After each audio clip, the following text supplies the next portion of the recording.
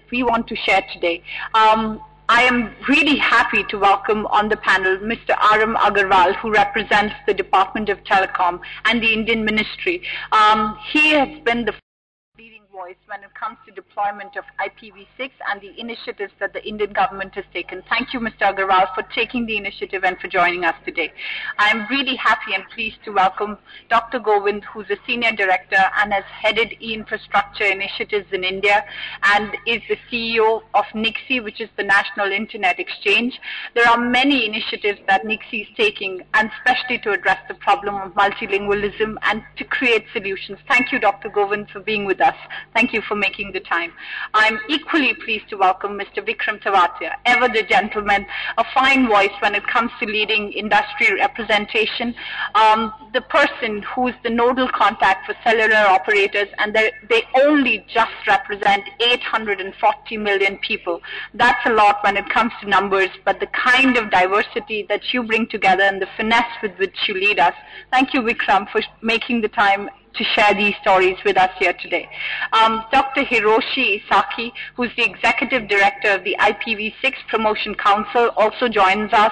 He's had great interaction with the India story. He's the Director of the Japan Data Center since 2009 and has visited us often and is sharing the IPv6 deployment and is helping India take this forward. Thank you, Dr. Isaki, for joining us. I'm also really happy and pleased to welcome Sanjaya, who is with the APNIC operations and is the Services Director, the member of the APNIC team. A lot of regional diversity. We hope that you can inform this discussion with your perspective. I hope I haven't left anyone out. We also, there is one person certainly on the panel who needs no introduction. I think the world knows you, Mr. Bhatia. Thank you for making the time. We have on the panel Mr. Virat Bhatia, who represents the largest and the oldest industry association in India. He's also with AT&T, looks at public policy, and has been leading conversations as far as inclusive platforms on internet and governance are concerned, bringing different stakeholders together. I do want you to share, Virat, the experiences that we've had with the IIGC and the other initiatives that the industry is leading. In the audience also, we have many distinguished speakers and panelists. I do want to invite you to make interventions, questions, and comments. It's an open session. We like to call it the open forum. Please do inform this debate and lighten it with your comments, observations. I now request Mr. RM Agarwal to please share the India story. Yeah, thank you, Ms. Subi Chaturvedi. Let me introduce Ms. Subi, of course, who has introduced all of us, but not to herself. She is, of course, well-known name in the IGF Bali, and of course, she is a professor in one of the most leading college of Delhi University. This is Lady Shriram College, and she is very, very active in the India telecom network as well as the internet governance. And of course, I am really thankful to Ms. Subi for handling this very, very important job. Of course, very good morning to you all. I welcome you all on behalf of Department of Telecommunications, Government of India. Basically, as you know, India, I think, is the most democratic country, having more than 1.2 billion population, and of course, it is one of the largest country in the world who is having second largest mobile phones, more than 900 million mobile phones. But how we have been reached to this place? We have been very much active participant, contributor, and beneficiary of the ICT developments, evolutions since mid-90s. If I remember very well, in 1994, first national telecom policy was announced. That time we do have only 1%, less than 1% telecom density in India, and now it is more than 75% telecom density. Of course, this urban world divide exists today. It has narrowed down, but at the same time, we do have only 150 million people online. That is a challenge with us. How we need to catch up with the mobile connections as far as our online connections are concerned. So definitely, Government of India have taken many initiatives, many policy decisions, but certain challenges are also there. So these challenges, we are trying to focus on it, we are trying to solve it, but definitely it's an opportunity for the world, it's an opportunity for the industries to come in India and invest in India. So definitely we would like to tell you what the policy initiatives, what are the different policy decisions have been taken in recent past, so that those challenges have been resolved. So first and foremost is taken the national telecom policy is the national optical fiber network. I think everybody is very well aware of. I need not to tell it. It's an augmentation of the optical fiber network by the Department of Telecommunications utilizing Universal Service Obligation funds. Basically, department is taking 5% Universal Service Obligation fund from the service providers and again investing it for the development of the rural area. So again, it's a people's fund which is going to the people's network, and it is going to create more than 600 million broadband connections by 2020, and it is going to have leverage for many more applications, e-government things and smart things in future. So here comes the vendors, here comes the industry's scope for invest in India. So that is the first and foremost initiative taken by the Department of Telecom, so that by year 2017 we do have about 175 million broadband connections, and by 2020 we have targeted around 600 million broadband connections. So these are the broadband connections, not internet connections, not online connections. So definitely this target to achieve 1 billion online connections in very near future. Of course, it is the open forum which will be discussing when we can achieve it. And of course, the foremost thing which I anticipate in having online connectivity not only for the persons, but for the devices, but for the things. And of course, for this, Government of India have taken initiatives to bring our devices, to bring all the items on the earth online. And for that, with the help of the industry, government is now under the process of formulation one policy. And I am very thankful to all the industries, for all the persons who are involved into this. And I must appreciate, I must say that this is the real multi-stakeholders process. It is not government is sitting in the room and taking some policy decisions. We involve all the multi-stakeholders in this process, in this evolutions, and certain very important inputs have come to us. And of course, until and unless our IP addresses are there, we cannot achieve the target of 1 billion online connections. IPv6 transition from IPv4 is a must for any country, for all the countries, and the government has already taken a lead in 2010 itself when releasing first roadmap, and now to 2013 we have released one IPv6 deployment roadmap version 2, which have set the target for India to go on IPv6. Going on IPv6 never means we will be having only IPv6. It's a coexistence of IPv6 along with the IPv4. So complete government as well as private sectors are going to be on B6 in next 3 years' time. That is a timeline given by the Government of India, and definitely for having this thing, we need to adopt, we need to have all the partners of the ecosystems online. So we are trying to get them ready, and we are trying to have systems ready by in next 3 years' time.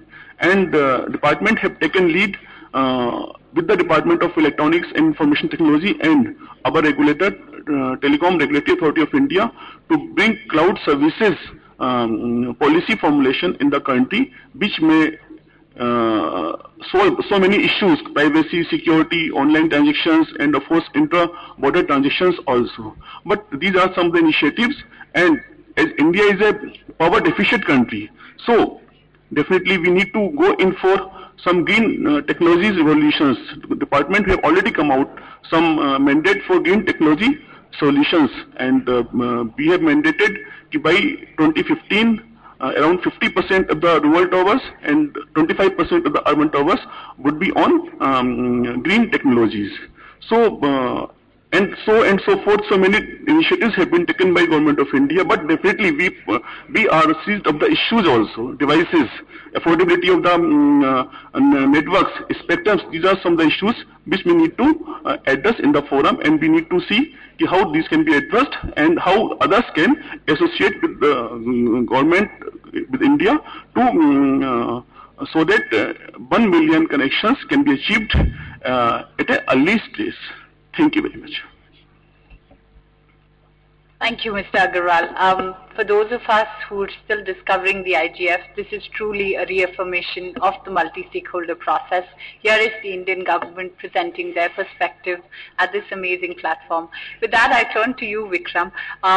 850 mobile telephones and many more counting. About 200 million people who are keypad literate. I had my chemist requesting me to WhatsApp my prescription to him so that he could send the medicines across.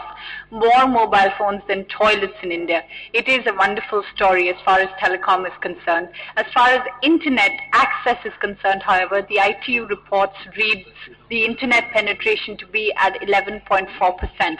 What are the challenges that you see as someone who sees many more people coming online on mobile phones more than anything else? Thank you, Subhi. Well, as part of the cellular operators, and as you mentioned earlier, so we've got about 700 million people who are our member subscribers. So the challenge right now is from the 160 million to expand that internet access on the existing 700, build it up from 160 to 700. So clearly, the point is that in India, the dominant network is a wireless network. So in many other parts of the world, internet flows through the wireline network, especially when it comes to higher capacities. That network doesn't exist. So it will be wireless access and mobile broadband that is going to enable the people beyond the 160 million to the 700 or to the 900 and then to the billion. Now the challenges thereby are at the pipe through which the data is to flow, obviously, is the spectrum and the number of people or the number of operators who utilize that spectrum. So the good news is, as late as yesterday, the Telecom Regulatory Authority has responded back to the Department of Telecom on paving the way up for the next round of spectrum auctions. So clearly, because the internet is the killer app as far as mobile internet or data services on the mobile goes. And particularly, we see that the uptake of 3G or data services leading up to the uptake of the internet, then is the quality of experience that they get. Now, the quality of experience again goes back to the spectrum issue, so I'll leave it at that. But the more important thing is that the interaction that an individual, especially the non-English speaking people who will use the internet, while India is lucky to have a very large English-speaking population, but nevertheless, the internet continues to remain very English-dominated. So there is a lot of emphasis on trying to get more local language. As Subhi had mentioned that on our currency notes, you got at least 16 of them. So more of the local language, and what we as operators are seeing, as a takeoff, in terms of new technology, voice recognition, which is being used a lot, I presume, on the transcript, that seems to be happening.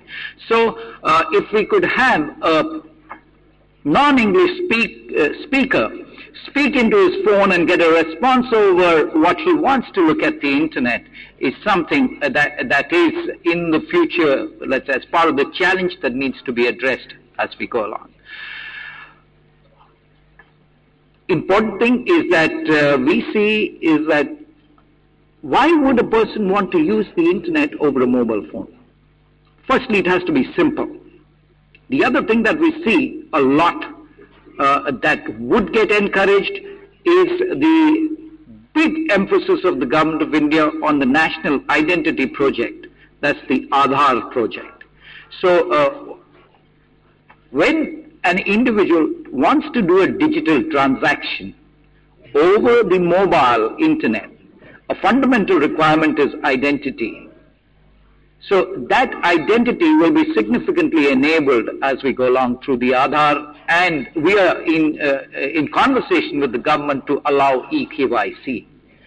So at this stage, I'll leave it at that. If we address some of these issues, I'm sure the mobile operators in India will scale up quickly from the 160 internet users in India, 160 million. All right, I missed out the million. All figures we're talking in millions. And just to sign off for the moment, only one state in India, that's Uttar Pradesh, is 206 million people.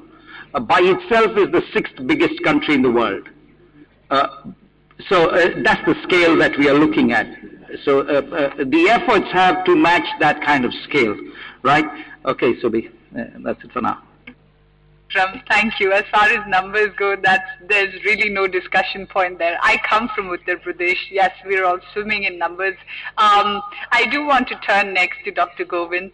As far as multilingualism, India is a cataclysm, a universe by itself. There are so many challenges in terms of multiple languages because local content does drive more people to the net. We use it for entertainment, we use it for business, we use it for e-commerce. What are the initiatives that you see from the Indian government for creating a device interface to support regional languages? Thank you, Subhi. It's a great opportunity to be here for connecting 1 billion online and learnings and the opportunities for the world's largest democracy. As the next billion is going to be from the Asia Pacific, as I talked in the morning session here, and the need is to harness the ICT to deliver significant benefits to the country's underprivileged and those residing in the rural areas, who represent over 70% of our population. Our aim has been to promote such ICT innovation that can impact lives and lead to a more inclusive society. The challenges that we face in India are many. The challenges are addressing poverty, illiteracy, unemployment, healthcare for millions, bridging the rural, urban and regional divides, achieving an inclusive growth that leads to sustainable development. The government has initiated several policies aimed at meeting these challenges. In the context, it is necessary to mention the triad of policies that ministry has brought out recently: the telecom policy, the ICT policy and the electronic policy. Since Subhi asked me to go into the more multilingual aspects, my other colleagues must have talked about the access and security aspects.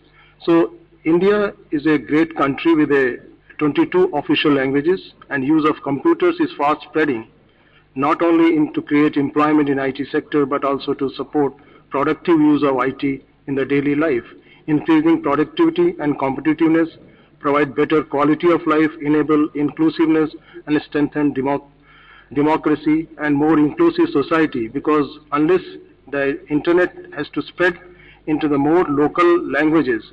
And in this regard, we have done two aspects which is significant. One is in the URL of the domain name to put the local languages. Like we have put 8 local languages right now, delegated from ICANN, which are Hindi, Bangla, Telugu, Tamil, Punjabi, Urdu, and all Gujarati. So these are the most talked about languages in the country, which covers around maybe 80% of the population right now. And we are moving towards more such local languages in the URL, like instead of .inctld, we are going to have .bharat in many of these languages.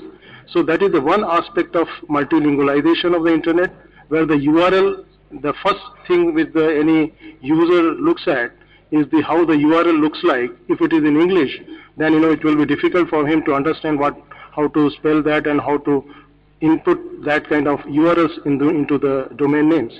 So the second aspect is the multilingualization in the content aspect, how the various contents in the local languages can be spread out, And for that, one of the premier society in the country, which is attached to the ministry, the Center for Development of Advanced Computing, which is doing the language part, and its mission is dissolving language barriers to place the power of computing and e-contents in the hands of the people of India. And in this effort, they have done a very wonderful work in the multilingual computing allied areas like speech processing, speech recognition, speech synthesis, natural language processing, machine translation, information extraction and retrieval, optical character recognition, Indian languages, Indian language and online, handwriting recognition, fonts, data processing tools, standardization in the localization benefiting e-governance space, IDN and email ID in the local languages, transliteration among Indian languages. So these are some of the efforts or some of the activities or technological aspects which are going to enable the common man or the person who doesn't know the English in the internet can enable or empower himself or herself for the sake of moving forward in the multilingual space of the internet. And there lies the next billion. It is not only the challenge from the access point of view, but also from the language barrier. Because language is the next important aspect which needs to be cultivated into internet to be spreading, like machine translation, the information extraction. There are various tools and technologies which I am not going into detail, which is available on the websites of the CDAC, the Government of India website, and they have done a tremendous job, and they have done most of the fonts, the keyboard enabling, and the recognition of these languages from the national perspective. They have done all the work on these 22 official languages, and the spreading of the tools and the middleware and the IDN aspect. I think we are there in the ICANN team of the IDN variant tables, where with the languages come the variant challenges, because the multiple languages can have a variant scripts, so that how to resolve or those kind of issues. So a lot of work is going on in the country at the moment to resolve and multilingualization of the internet from the tools and technologies perspective. Thank you. Thank you, Dr. Govind. That was indeed really exhaustive. We also have, you can use your favorite search engine and get online and look at NIXI's various other initiatives. As the IGF is known to speak in acronyms, we shall refrain from it. We will make all possible efforts to refrain from using acronyms.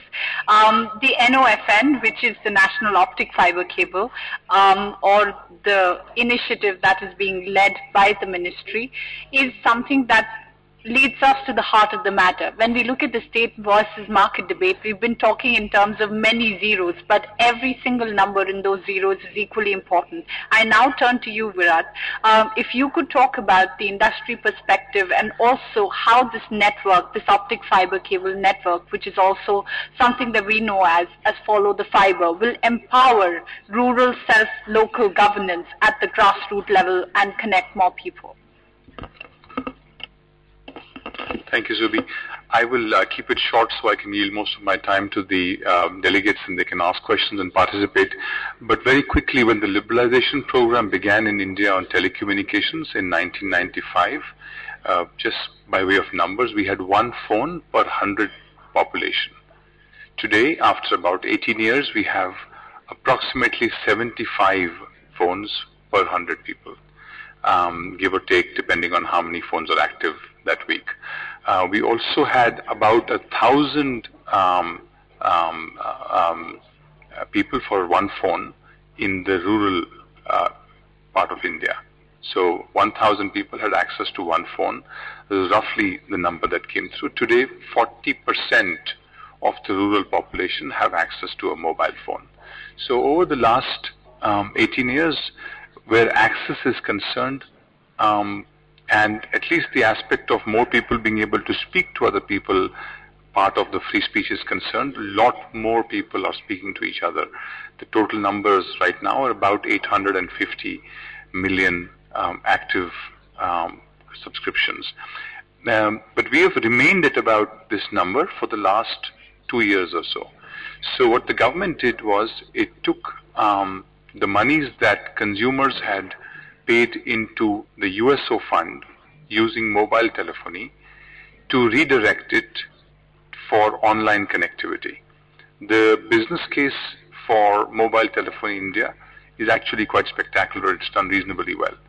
The business case for online connectivity, like most other developing countries, is not as good and as fast developing.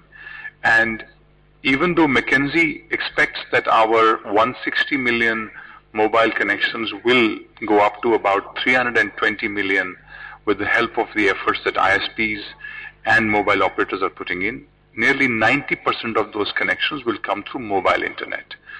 And in that, the question then is, how do you lay the basic structure for transferring traffic across the country, since the wireless spectrum is insufficient to do that and is sort of in different pockets? And that's when the country came up, and the government, along with the consultation with the industry and other stakeholders, came up with the idea of the National Fiber Optic Network, also known as NOFUN. That project then is deploying network to augment the existing infrastructure in the country and new infrastructure to build, essentially with the aim of connecting 250,000 plus district headquarters. Once the internet traffic reaches those points, then through wireless connectivity and local service providers and more ISPs who are very active in small areas, we hope to provide connectivity to the rural and the unserved part of India. And that's the reason why the connections seem to go up. There's a question yesterday about how will this help sustainable development, how will online connectivity help the poorest of the poor, is very similar to the questions that we were being asked when mobile telephony was first liberalized in 1995, when it was literally a fashion statement to carry a mobile phone. Today, plumbers, fishermen, domestic help, the poorest of the poor, at least in urban India, carry a mobile phone, sometimes two mobile phones, one by way of a SIM card in their back pocket. So we think that, to answer your question, this tremendous public finance program, which is using consumer funding of the USO fund into building the fiber optic network, is perhaps the most eloquent example of a multi-stakeholder engagement, because mobile operators in the private sector will be involved in actually building out the last mile.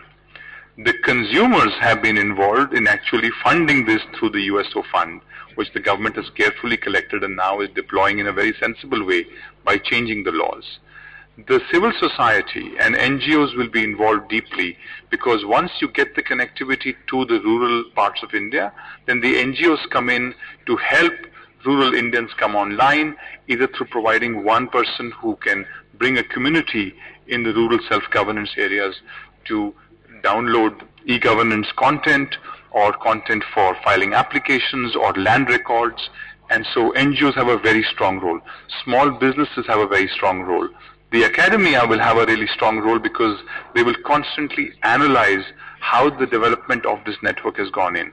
So somewhat unlike the telecommunications expansion, which was an experiment between the private sector and the government that went really well, and we have amazing access stories, the online penetration is going to be a true multi-stakeholder engagement with government, consumers who are contributing to the fund, private sector who will provide the last mile, academia who will put out the papers and the analysis, and the civil society and NGOs who will really provide inputs into how that last mile connectivity can be used for enhancing free speech, for providing access to those who don't have access to government information.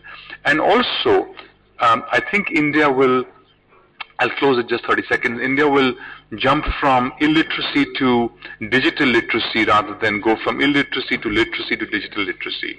There's going to be this magical, I think, transition, as it happened in case of mobile phones, where people are not able to read or write English, but they can use English keypads to send you messages in Hindi. And that's about 200 million Indians who can do that.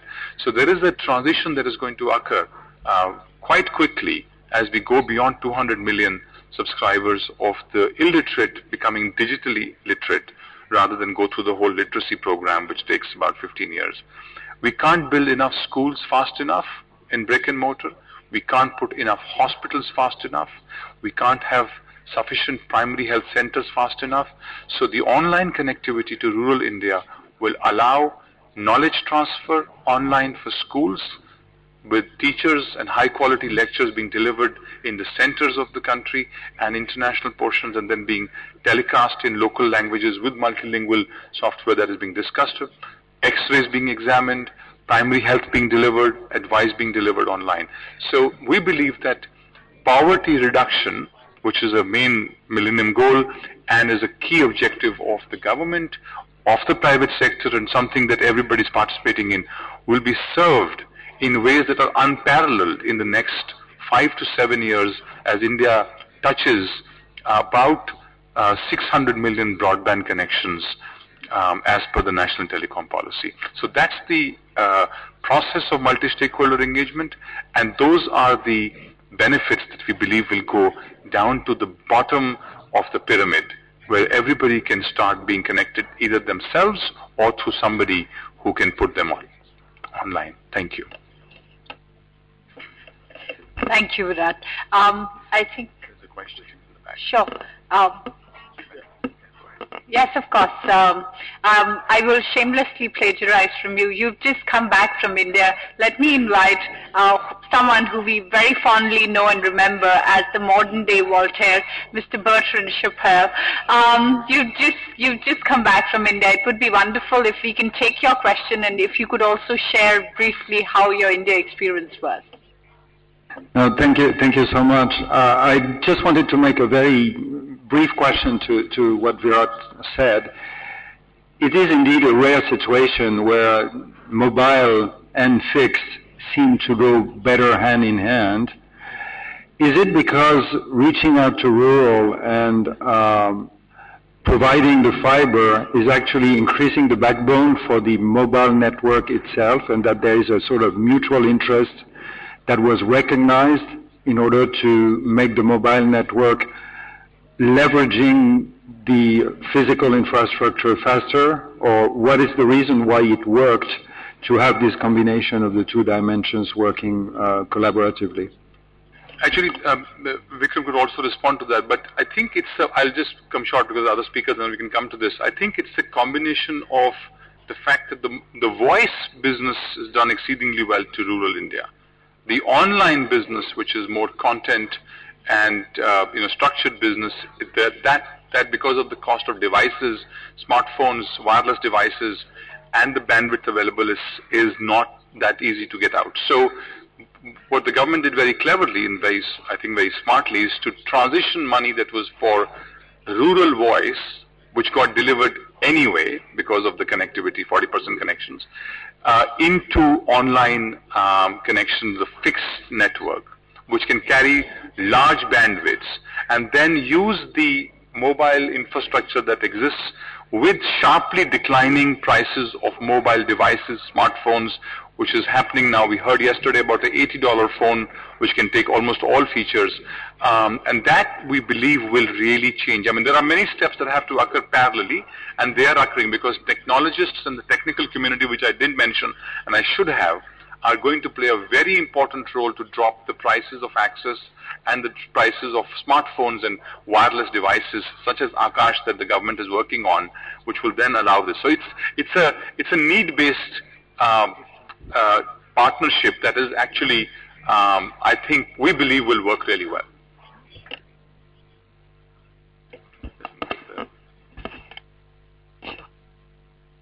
I think Virat set the stage perfectly for me to call on to my next speaker. As a distinguished academic, and I think what academics do wonderfully well is to read, write, and research. I now call on Mr. Hiroshi Isaki, who's from the University of Tokyo and is familiar with the India story. So I think Japan has led the conversations when it comes to broadband, M2M technologies, and smartphone penetration. The government did get it right. What are the learnings and what are the challenges, obstacles, and solutions that you see for the India story? Okay, thank you for the introduction. Regarding the previous question, basically we have the real data about the internet traffic more than 10 years. Then about 2 years ago until 2 days ago, the major portion was by wired infrastructure. Wireless was very small, ignorable when we designed the backbone network. though within 2 years, the percentage of the wireless data communication going increased significantly. Then about 10% of the traffic came from data wireless communication. That is in real data set. A lot of data communication by the high-speed wireless infrastructure is coming, which providing the big impact into the backbone network. That is the state-of-art, Japan status regarding wireless and wired traffic status. When we go into the Japanese case, which would be shared among us, would be Japan has the new IT strategy, actually this year. This covering many speakers, as mentioned, e-government, for example. The target of that is the ministries of Japanese government is totally separated. They never share the data. They never expose the data. That is the reason why we define the open government. Let data to be exposed to the private sectors or other open data. That is one of the important message we are sending to the Japanese countries, as showing the government is one of the reference example to showing such possibilities.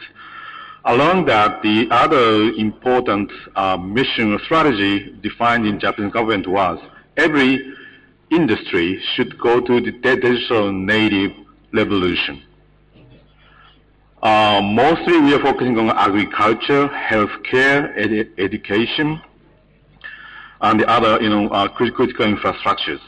So that is our, responsible areas going to increase. The government, are clearly saying those are the important next step that Japan should have, because Japanese internet penetration rate is more than 85% in these days.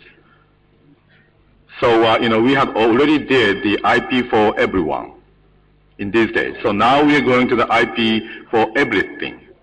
Everything means not only the device, but also all of the private sector's structures or infrastructures should go into the online. Along that, for example, from now until 10 years, largest utility company in Japan, Tokyo Utility Company, going to install 27 billion smart meter based on Internet protocol, especially IP version 6. All of meter is going to be connected through the wireless infrastructure. So the reason why we're having such infrastructure is we have to have very secure energy supply system against any incident. As you know, Japan has the great tsunami, also the quite serious situation about nuclear plant.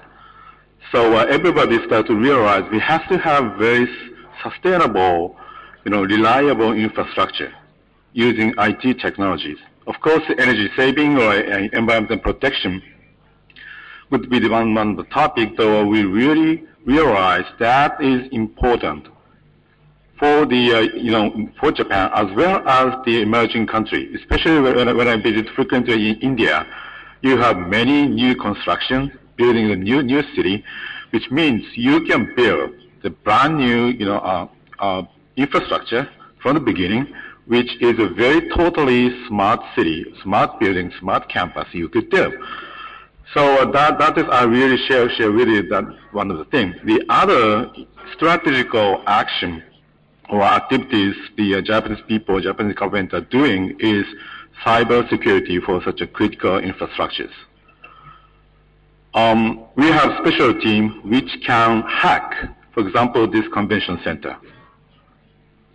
How much time you need in order to hack this convention center? Probably just 3 minutes. It's not a joke. We tested using one of the large complex in downtown Tokyo. We successfully hacked that building in about 3 minutes. Same as professional factories. Same as, transportation system. they never think about security at this time. So that is one of the important things when we develop the new infrastructure based on the internet connectivity or internet-based technology, especially when the system has wireless connectivity inside the system, which has the very serious, importance on the security. So that is we have to think about when we're making this particular situation. So this is now we're doing in Japan. Thank you. Thank you, Professor. I think that is really what we want to do here as part of the open forum, bring in as many voices from the region as we can. And with that, I turn to you, Sanjay, who represents APNIC, 5 regional registries, many different conversations. How is it that we can get them to talk to each other, and what is the traffic growth pattern that you see coming from India, and any other inputs that can inform the debate and the discussion on the India story and the way forward? Thanks, Subi. Let's talk about the traffic first. So we probably all read the Cisco's report back in June that the compound growth rate of the Indian internet traffic is like 44%. That's really massive, probably the highest in the world. And then, there will be like 33 exabytes of traffic by 2017, which is 6-fold what you have right now. So, and I kind of know where it's coming from. I just had a discussion with my colleagues here in Indonesia, and again referring to the Cisco report that in 2017, probably 60% of the traffic will be on video. Now, listening to the previous speakers, that part of the problem, especially in the rural area in India, is illiteracy, then, video could be a solution, because nowadays it's so much natural growth from just voice into video, and there's so much more information that can be conveyed through video for people to learn. So I think it's something that you might want to look at seriously. As for IPv6, I'm afraid we India still have some work to do, but I understand that RM Agrawal is working really hard on this, particularly the Indian government taking lead on this. So we're, of course, the APNIC would support your work here. Learning from the other part of the region, I don't think it's very hard to compare with the rest of the region because of your unique condition. You're the massive number of people. The closest we can probably compare is probably with China, because you're about the same size and so on. But the political situation is completely different. So again, it's very hard. So I think the solution to the Indonesian issue would be best designed by Indian. Would be best designed by the Indian people. You know what's needed, and I think you have all the brain to solve this problem. Thank you. Thank you, Sanjay. That was very, very precise and a lot of food for thought. I do want to, before I bring in some conversations from across the floor, Virat, could you quickly come in on that one? Staggering numbers there. What is the industry doing? So much more traffic. Actually, I could, but I think the president of the Internet Service Provider Association, Mr. Sharia, is here. I think I'll invite him to comment on, how he sees this growing in the subscriber base, because they're sort of on the ground serving customers. So I'd sort of defer to him for his comments.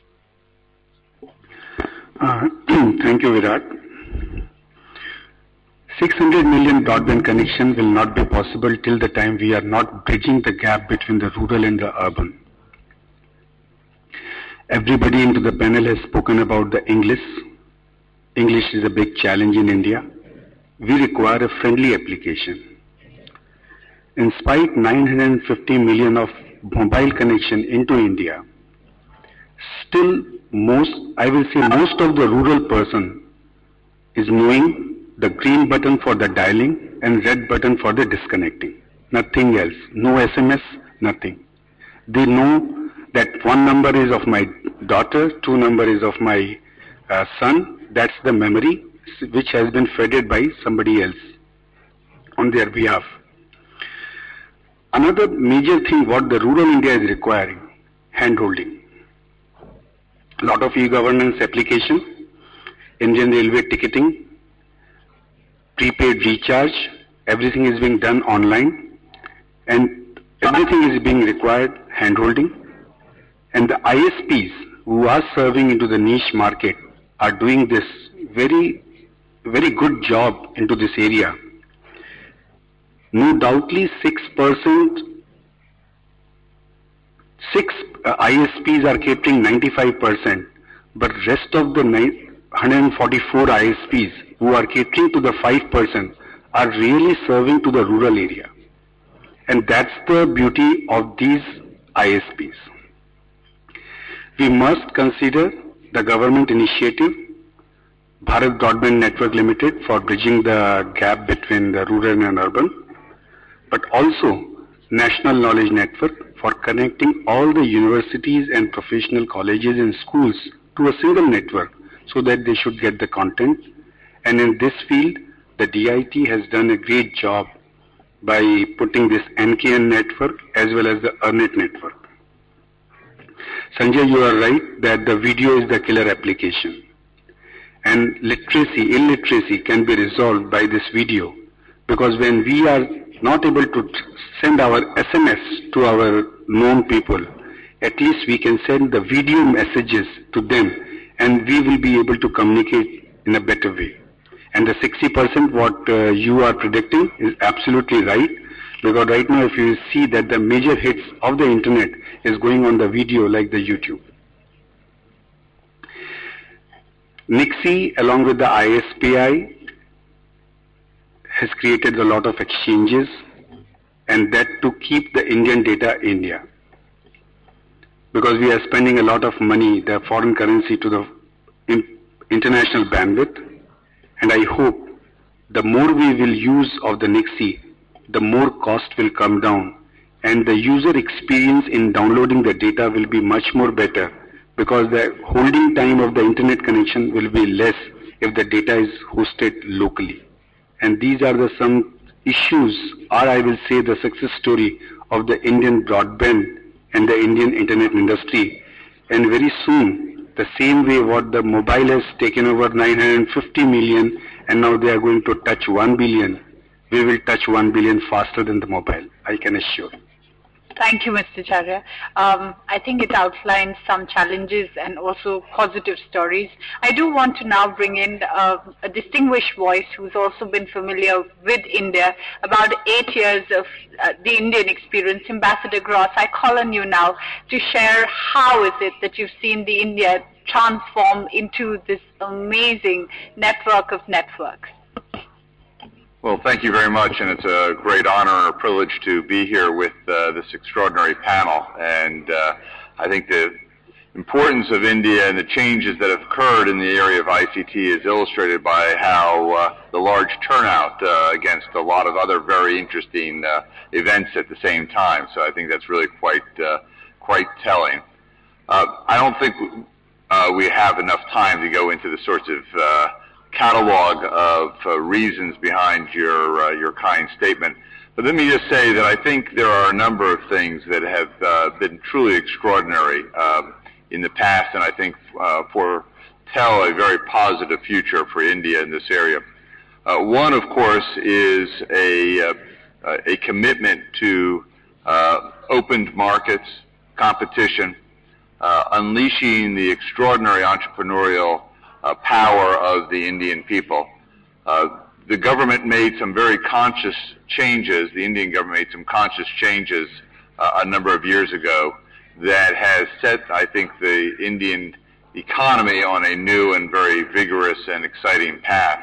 And that obviously has had an effect on the ability of having foreign investment and capital formation in India, as well as allowing the Indian people to be able to take advantage of new technologies.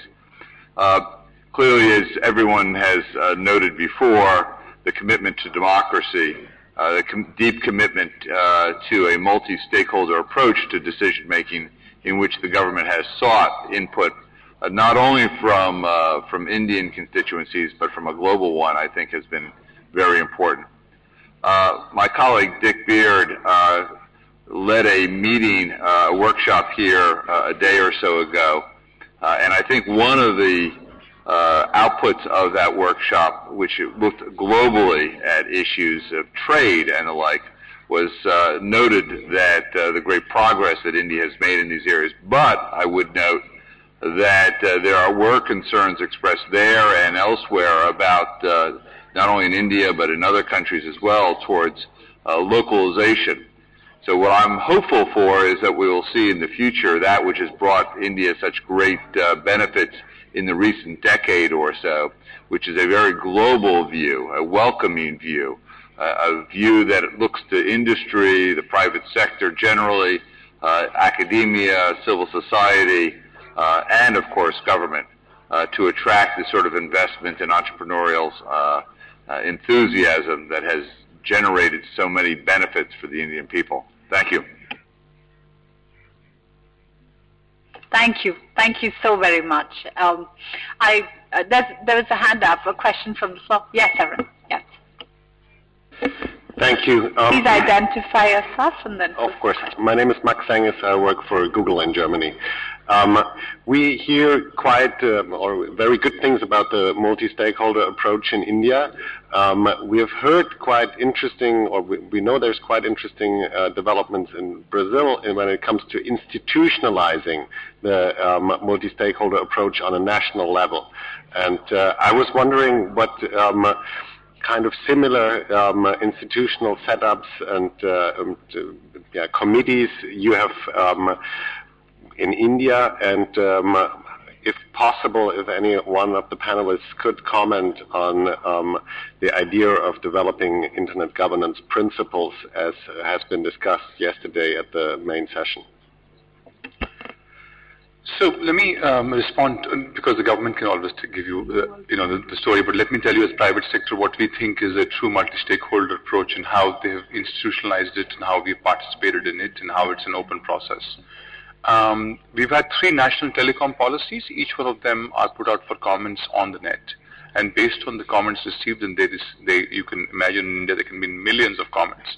The national telecom policy is formulated. The first one was not based on comments because it was the opening up of the sector in 1994, but in 1999 and in 2012, last year, it was done through a public process.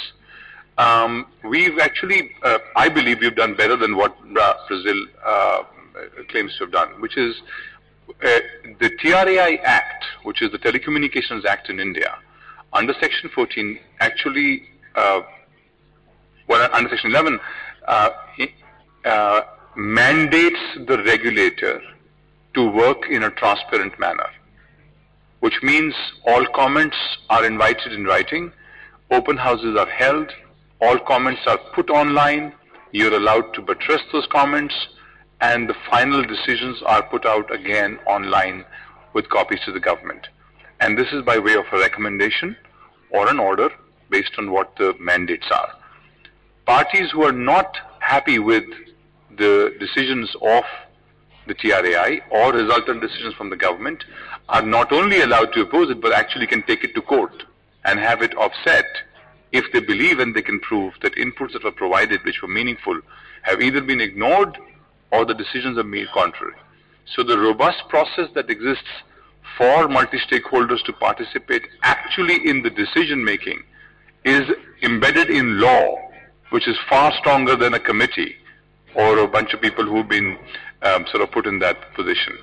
The DIT has also just begun the process of setting up an India MAG, which has about 35 members, and these are multi-stakeholder groups, and they hope to hold the first India IGF at some stage in the near future. That's again a true multi-stakeholder approach. Now, the process of selection and all that will evolve as it starts, but on day one there are 35 which are equally divided between, in fact the government is the smallest stakeholder. The biggest stakeholder in that is industry, civil society is really large, academia is big, and media. So everybody is in that group, and it's an open process again. So I can go on, but I think both by way of practice, which are the policies, way of internet governance, which is the MAG that is the government has set up, and in terms of law, where telecom regulations is concerned, which leads to which also includes internet and broadband, by the way, it is embedded in law, and you have the right to appeal in law. Yeah, thank you, Brad. Further to what Mr. Brad said, I would like to say that we do have a truly PPP model in the country. As Brad pointed out, while forming up the National Telecom Policy 2012, it took more than a year's time in forming it up. Why? We do have around 12 meetings with the multi-stakeholders group. The questions, the queries were received for more than 6 months from the public. And once we have received queries, questions and all issues, those were sent to all the central government, state government and all multi-stakeholders group.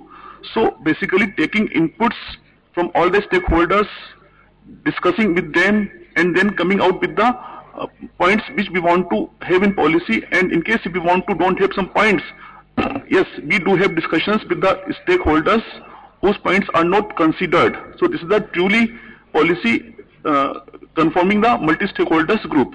And on the similar fashion, we do have IPv6 implementation in the country. I think India was perhaps the first country in the world who has come up, while government have come up with such a clear mandate for all stakeholders in the country. And of course, we do have representation from all stakeholders, whether it's a civil society, whether it's a academia, whether it's a industry. So we do have 3 level committees, and all things are discussed, decided, and then implemented in truly manner.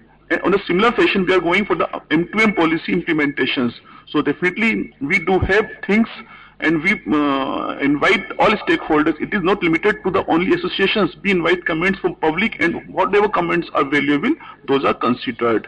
And definitely, we would like to associate with the countries who want to cooperate with India. And of course, they are always welcome to be part of our groups also. Thank you. Thank you so much. Thank you for reaffirming your commitment to this process of multi-stakeholderism. I know with India it's always a challenge. You can be representative, but can you be truly participatory? That is the way forward. I want to now call on our distinguished colleague from Sri Lanka, Rohan Samarajive. Rohan, there's just so much learning from a regulator and to be working in circumstances such as ours. If you could please share the story. Thank you. Thank you for the opportunity. I speak not really as a Sri Lankan, but as somebody who runs a regional think tank which has been engaging with Indian public policy issues for a long time. I have 2 concerns. I think the NOFN is an excellent initiative, but there is a certain historical backdrop that worries me, which is that the government-owned BSNL actually had a huge amount of fiber backhaul in the country that it refused to share with all the other operators all these years. So my concern that I have actually raised in my interactions with with DOT has been it is very, very important that we have a good, non-discriminatory, cost-oriented access regime so that the other operators will be able to use it as the government intends. Because whatever said and done, NOFN is a government operated, government owned entity which, for example, does not have any private sector participation in the management of it, as one would expect in light of multi-stakeholderism. And we do have the examples of places like Kenya and Colombia, where in fact the government has built out or is building out fiber optic cables, fiber optic networks with the money raised from telecommunication subscribers, as in India, where the private sector just doesn't use it because the transaction costs, the payments, the procedures are too complex and unattractive. The second point I wish to raise is something I submitted as a formal response to your national telecom policy, which was the whole question of defining what broadband actually is. In many countries, we have a practice of defining advertised rates.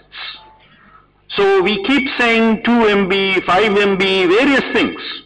But we as a research organization, in collaboration with IIT Madras, our colleagues at IIT Madras, we have actually tested in a large number of Indian cities, and we find that what is promised is not delivered by fixed as well as mobile operators.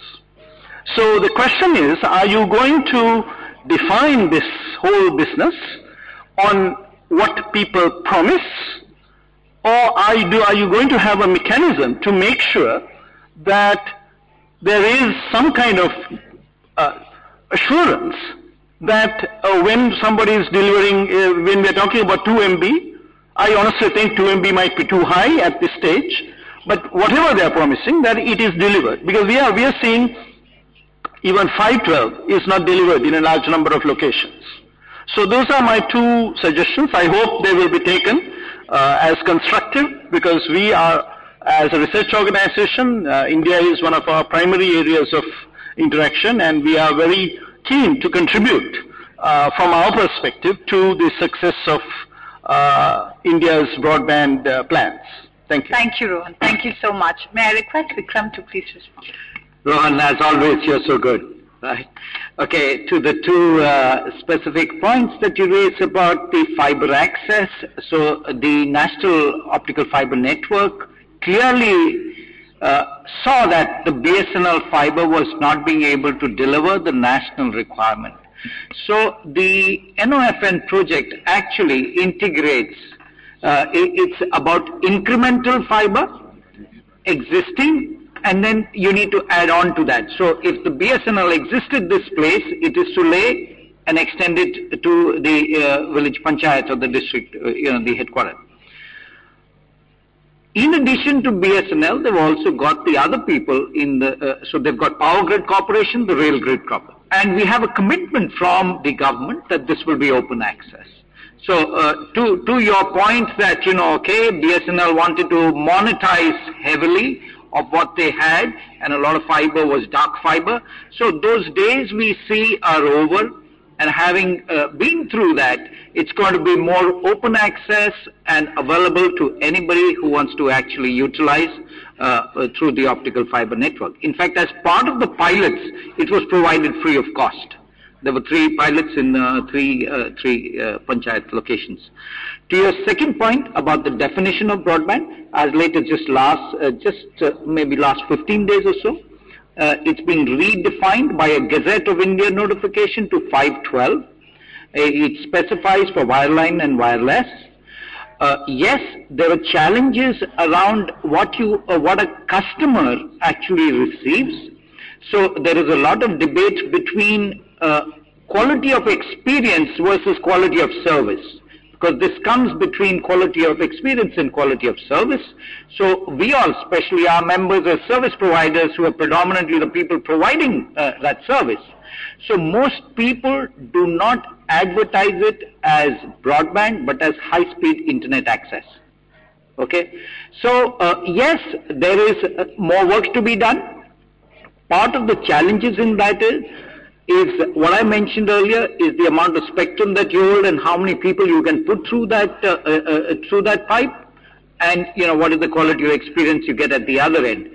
So we all, both the private industry as the government, both are cognizant of definitions, so to say.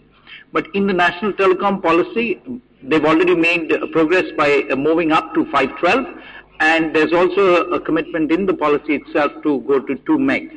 So as our networks expand, what we foresee is in the January auctions, potentially we should be getting more 3G spectrum bands. So an operator can possibly become a pan-India 3G operator. No, except for BSNL, nobody else is there as pan-India, and BWA, only one company is there. So, it's moving up. So it's not that we don't have an eye on that ball. Yes, we have an eye on that ball, and I'm sure the game will play itself out well. Yeah. Shortly responding that, exactly the same discussion we did in Japan back in 2000.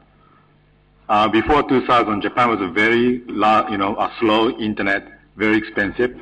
Then we investigate the detail about NTT's infrastructure. Also, in parallel, we let use such infrastructure based on the, such a policy. The other interesting is based on such a restructuring of the infrastructure, the NTT is going to purely private sector, basically. Then they significantly install the fiber system after 2000, meaning the private, the privatization of such an infrastructure people is very important in order to satisfy the requirement by the user, as he mentioned. So exactly the same discussion, how much bandwidth is required for the broadband. Now that is defined by user, not by provider. Thank you so much. Pranesh, can I turn to you from the Center for Internet and Society, one of the leading voices in floating conversations in India? Thank you, Pranesh. Thank you very much, Subi. I'd like to thank the panel, which has been quite enlightening, and just like to note that the National Telecom Policy 2012 hits the right notes in so many places, including, for instance, by talking about the National Optic Fiber Network as being open access, non-discriminatory, and technology neutral, and it has many good things to say about spectrum management as well. Section 4.9 of the policy talks about investigating white space reuse. 4.6 talks about unlicensed spectrum. 4.2 talks about increased audits of current spectrum. And so one question would be, so what are the next steps? What are happening along these fronts? The second point I want to raise is on IPR. So while one part of it, Section 4.7, talks about indigenous development of technologies, and otherwise in another part of the policy talks about generating IPR locally being very important. That's something that the Indian industry and the Indian government haven't been able to focus on the way, for instance, the Chinese government has. They've taken this issue very seriously and have led standards development processes there to, in some cases, circumvent existing patents, in other cases, to develop indigenous technologies. So, and this is something that we at the Center for Internet and Society do a fair amount of research on. The third issue I wanted to bring up was that highlighted by Virat when he spoke about multi-stakeholderism, right? He spoke about TRI, but in 2000 itself, the IT Act contained Section 88, which before all discussions of multi-stakeholderism, put in place an expert body from multiple interest viewpoints, multiple stakeholders, to advise the government on how to actually implement and change and on issues of cyber regulation. But that has never actually gone forward. So my question would be, with what exactly would the relationship between that provision, which is there in law, and the new MAG be, and why that hasn't, whereas we've done well in the telecom sector, why we haven't done as well in the internet regulation part of multi-stakeholderism? Thank you so much. I think, thank you for those questions, Pranesh. That really does structure our discussion and takes the conversation further. May I request Mr. Agarwal to please respond to the first part, and if Vikram could come in on the second and Virat on the third one. Yeah, thank you, Ms. Subi, and thank you, Pranesh, for raising these questions. Of course, NTP 12, National Telecom Policy 12, of course, says so many things, indicates so many things, including... sorry for the inconvenience. And of course, as you know, National Telecom Policy 12 is a big document, and of course it is a roadmap for telecom in the country for next 10 years. And government is going ahead with its implementation in a full planned manner. Let me brief you what steps government have taken till date. We have indicated that yes, unified licensing will be done. So now this unified licensing plan is already there, and it is going to be released very shortly. And of course, as far as green telecom policy is there, it has already been released by the government. And spectrum management, of course, one spectrum management institute is coming up, and government is delicensing some part of the frequencies also. And as far as I must say that cloud computing services, machine-to-machine communications, IPv6 implementations are concerned. So on M2M, we are coming up with the policy formulation in next 6 months' time with involvement of all multi-stakeholders. I must appreciate the Government of India's efforts because yesterday I have been to this hall and all big guys from the world were sitting on M2M policy formulation, and I think India was the first country who have taken initiative on policy formulations. And I must say that each and every country is doing in isolation, and they are not going for the interoperability, they are not going for the IP-based systems. So this point was taken very well by the persons, and they have invited Government of India participation in those meetings. And as far as cloud services are concerned, so it's a cloud services are distributed type of things which DIT, DOT and TRI are involved. So DIT have already come out with some document cloud services for state government, central government, and as far as telecom service provider part is concerned. So DOT has referred this case to the TRI, and we are going to have this policy for the telecom network part in next 6 to 8 months time. So government is very well seized of all the issues. We are having complete review of the policy policy on as per NTP 12 on regular basis. Secretary Telecom is reviewing these things, and as per roadmap, it will be implemented.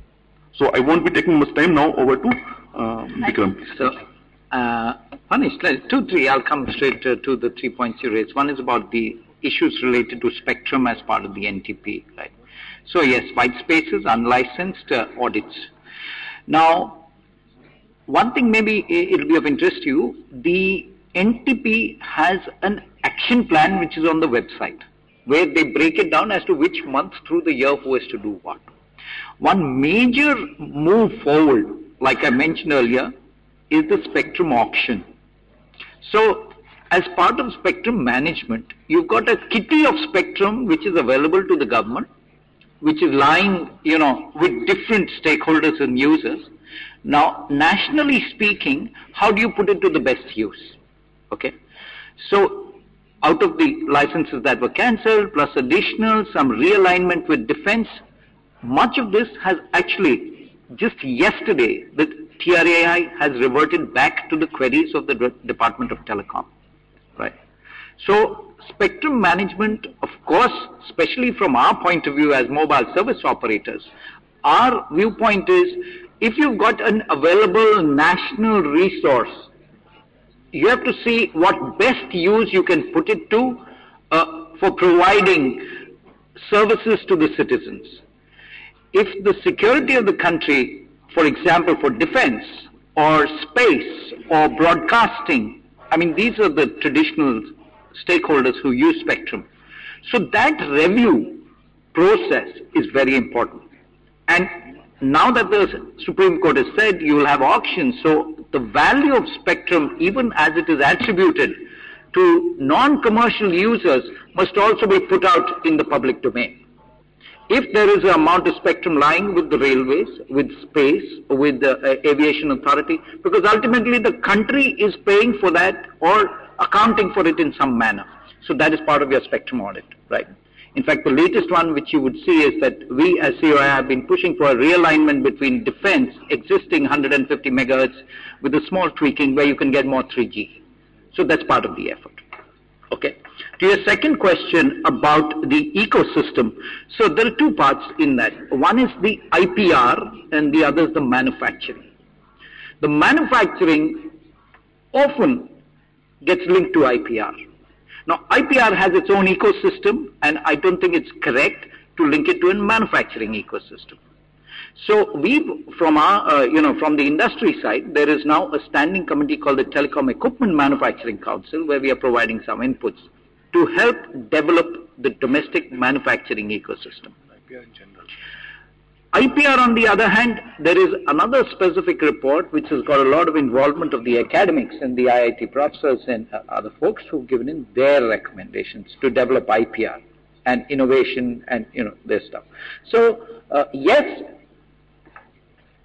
like somebody else also said, Sanjay had said that the parallel with China, but there is no undermining the need to develop both the manufacturing and the IPR ecosystem. But then today, many IPRs are actually developed by global teams. Now the question is, where do you register it and who draws the rights and how does it get monetized? That's the moot question, right? So that's something which is, all the time discussed, and what is the best answer? I can't really give it. But yes, it is part of something which is in focus. And to your third question, I'll hand it over to Virat regarding the IT Act. So, on the IPR part, the IT industry was here. They're sort of represented a little less, but as you know, it's a very vibrant industry, and really they have to lead the efforts there. On the last piece, which is about the committee and MAG, as you're aware, when the meetings occurred last November, when the committee was actually called, even though it doesn't have everybody on it, when the actual meeting occurred, the minister had called civil society, academia, everybody in the room to have a discussion, and that lasted almost an hour and a half, and then we know what transpired after that. So I said, in practice, I think the performance has been much better than what the optics of the committee looked like. But as far as MAG is concerned, I'm not sure what the link between that and the legislation is. But I'm sure the MAG, which which CIS is an invited member of, I think will develop the agenda after it meets. I think the first meeting will be the sort of important meeting to lay out what some of the priorities will be. So I suppose it will take it from there. Omar, can I request you to make your intervention? Thank you very much. So first of all, I'd like to congratulate India for the development in the progress, and that is like an example for other countries to follow. My name is Umar Ansari, and I'm working with the Afghanistan National ICT Alliance. Afghanistan is a mountainous country. We have some flat land as well, but most of the country is mountainous, and there are areas in Afghanistan, although the government claims that 85% of the residential areas are covered, but still there are areas that people have mobile phones, but they don't have the signal in their villages. They go to the top of the mountain and to get a signal and make a call and come down. That's making the communication very difficult for us, and it's just for making a call. They cannot receive a call because they don't know when the call will be received, so they can go up to the mountain. My question is, were there challenges like that in India? And if so, how you address, or if there's still, how are you addressing it? The second part of my question is, with the internet, Afghanistan is not doing well. The coverage, 3G also, they've licensed like four operators with a 3G license, and it's just started. It's not a year old. Only 8% of the population is internet subscribers. That makes 2 million out of the 30 million population. We don't have an internet exchange point, and it's really difficult and expensive as well, unaffordable for the population. And the other major issue with the people not using internet is they don't know the language, the applications in the content. As the chairman of the ISP Association said, Afghans only, especially the rural areas, only know the green and red buttons still. How we can cooperate between the content industries. Third part of my question. Wait. That's the spectrum issue. We have 65 TV channels. Half of them are in Kabul. And we have 174 radio channels. 47 of them are Kabul-based, and 127 are outside Kabul. 21 TV channels and 27 radio channels are waiting for a response because the frequency spectrum, especially Kabul, it's out of frequency spectrum. Did you have challenges like that? If so, thank you. Thank you, Omar. You've been a great friend and an ally, and I know you work in exceptionally difficult circumstances, very daunting. Most of us would give up the fight, but you keep the flag flying. I'll just respond very briefly to the last part of your question. We have a public service broadcasting trust. We have a network. There is the Prasar Bharati Cooperation, and we believe from a developing country perspective, both for identifying key issues and for articulating multiplicity of voices and plurality and diversity, and representing the voices of those whose voices are often not heard and those who are not in the room, the public service broadcaster indeed has a great role to play. We've seen about 900 channels, 450 daily news channels. It is phenomenal. It's almost like going to a mall and looking at washing powders with X enzymes and Y enzymes.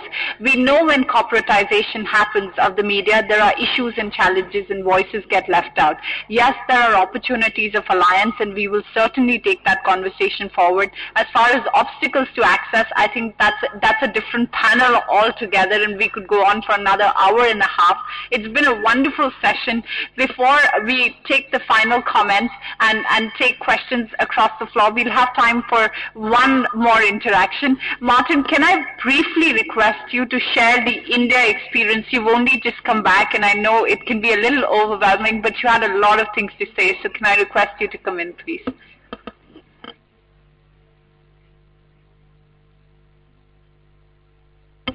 I'll go to the microphone rather than the microphone coming to me, I think.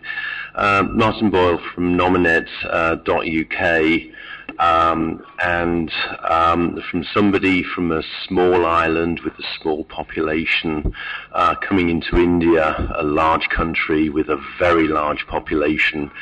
It's actually quite daunting, really.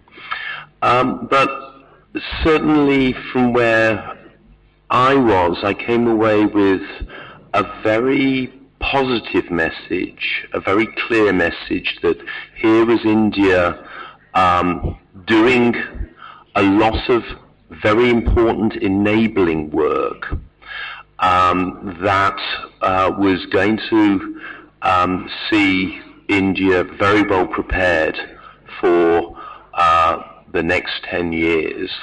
And I came away very, very encouraged by that. I thought I greatly welcomed seeing that. I think, though, from a linguistically challenged country, going to a country with 28 languages and 22 scripts, what came out really clearly to me was the importance of finding new ways of communicating between peoples within the country. And of course, that is something that then is globally applicable, because you can do internally, nationally, and then the rest of the world can see how you can build those bridges between the different communities. And it's, I think, particularly important because it probably also means that you have to move away from an internet that is very largely written text into applications that are very much more focused on speech and video. So the importance of your infrastructure, of getting the fiber out, of getting the handheld devices out. The thought that I was left with, though, was that you're focusing a lot of attention on that infrastructure development, but I'm hearing a lot less about, yes, but what about the applications? What about the people in the field? And the two words I wrote down were skills and also stimulating the demand in the rural community, because the applications are doing something that supports the local community, supports the local economy, and then also supports the development of the Indian economy more globally. So I'd like to hear something a bit on that, if you could, please. Subi. I recognize everyone from the floor. I'm sorry, we're really running behind time. We really welcome your participation, but we're going to keep the floor for wrap up now, and only Twitter comments. Mr. Charya, 140 characters. Yeah. Just I'm responding to the Martin. If we will not hear the story of the internet from the mouth of the father of the internet of India, that the erstwhile Videsh Sanchar Nigam Limited and now Tata Communication. Neeraj Sonkar is here. Of course. Thanks, Rajesh. Appreciate that, and it's a great privilege and honor to be here listening to the panelists and speakers. So I think, like mobile industry, the way mobile phone has seen a growth, tremendous growth in India.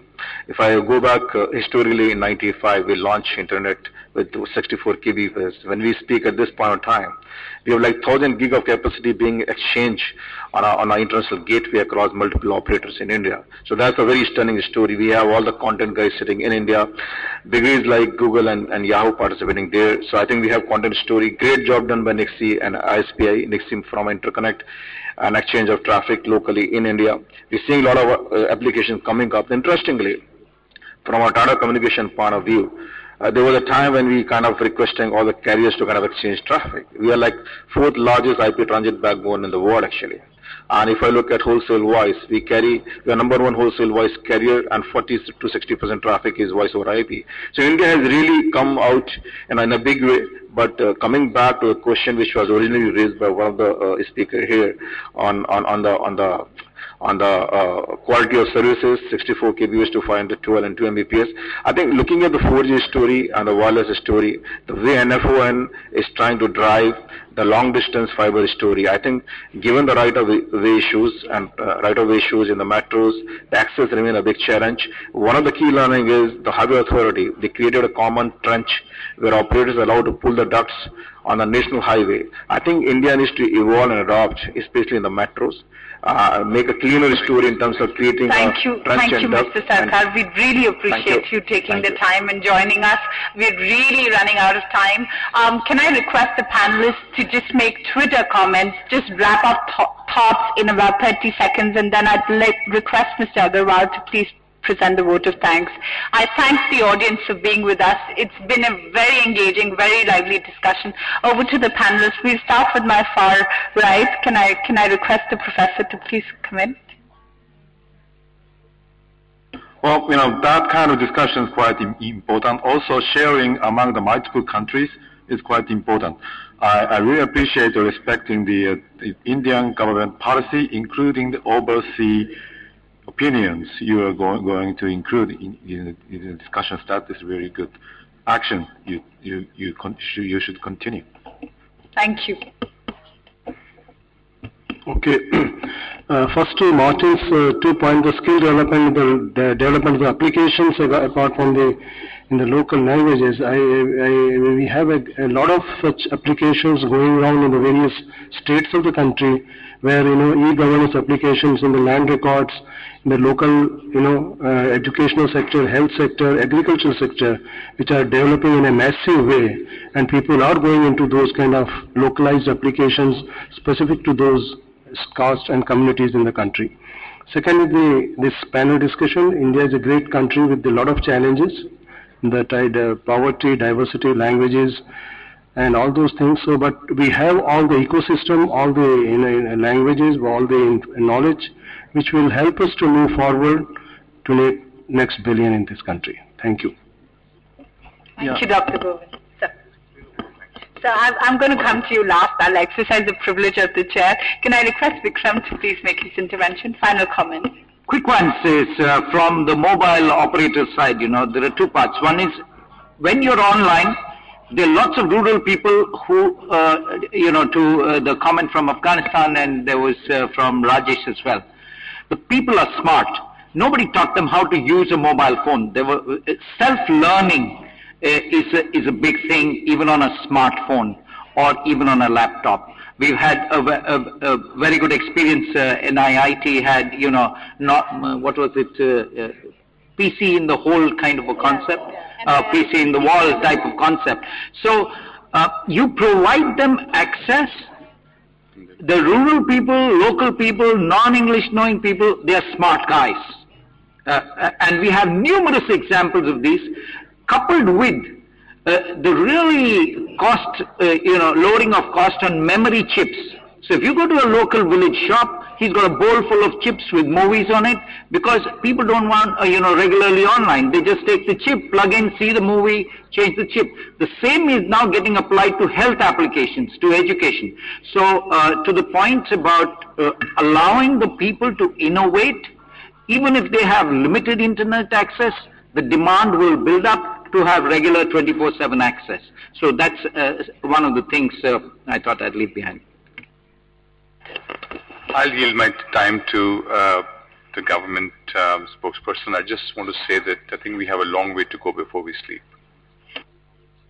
Thank you so much. And the woods are indeed lovely, dark and deep. I now switch hats, but thank you, audience. I really do want to thank you once again, and thank you, Government of India, for making the time to be here and making this engagement possible. To you, Mr. Agarwal. Yeah, thank you, Ms. Subi. Basically, to connect unconnected ones, 1 billion people of the country. So we need to create the economic value, the way we have created for the 900 million plus mobile phones. Basically, it is not the issues. It is basically creation of the economic value so that the people may be interested in really data services. So we need to make bridges to connect the unconnected ones. We need to make the bridges from urban to rural areas. And for that, Government of India is really worried, and we are coming out with so many pilot projects, applications, so that economic values may be created. Through IPv6 adoptions, through machine-to-machine communications adoptions, we are trying to have some applications, some projects, so that each and every part, each and every sector of the economy may be targeted.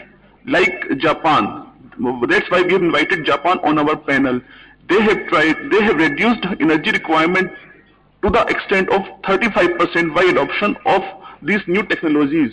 They have when we had tsunami in Japan, they have tried to overcome with tsunami in just less than 1 year's time. So definitely we do have a country with similar type of situations, but definitely we are more issues than the solutions. So with new technology adoptions, we try to make India like that developed country. And of course, through economic value creation, to connect the unconnected ones is not possible, and definitely with the participation of panelists, with the involvement of the complete house in this forum, this seems to be possible. And of course, 600 million mobile phones, broadband connections is the next target. But definitely before that, we would be having 1 billion internet connections with our India networks.